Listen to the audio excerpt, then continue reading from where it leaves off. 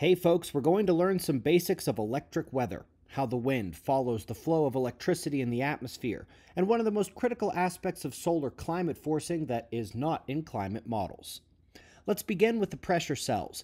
High and low cells cover the world, and lows, like this blue area, always have the wind twisting into the center.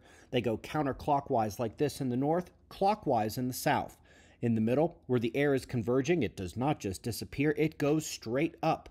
This is the opposite of high pressure cells, like this one, where the air twists outward from a central point, clockwise in the north, counterclockwise in the south.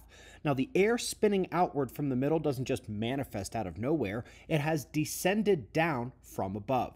So in high pressure, the air comes down and spins out, and in low cells, the air twists in and goes up. This is due to the impact of the global electric circuit. In low pressure cells, the atmospheric electricity is largely flowing upward, just like the wind that is spun into the middle, while in high pressure, the opposite is true. The global electric circuit direction is downward, just like the air that comes down and spins out from the center. These are so organized into the high and low cells because of this up and down flow of electric current present all over the world, and the oxygen, the water, and several other gases of the atmosphere are attracted to that electric current and flow with it. Again, downward in high pressure, upward in low pressure.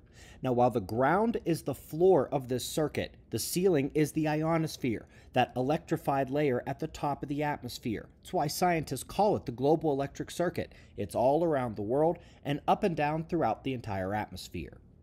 This is why when a solar flare excites the ionosphere, or a coronal mass ejection compresses Van Allen belt electrons down into the ionosphere, or the auroral energy moves towards the tropics in the equatorward traveling waves, the global electric circuit is excited and impacts the flow and the pressure cells below, which then impacts the wind, clouds, temperature, storms, and more.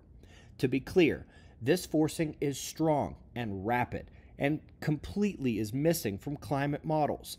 You can learn more below the video with our climate playlist, and I'll see you in the morning for the daily show. Be safe, everyone.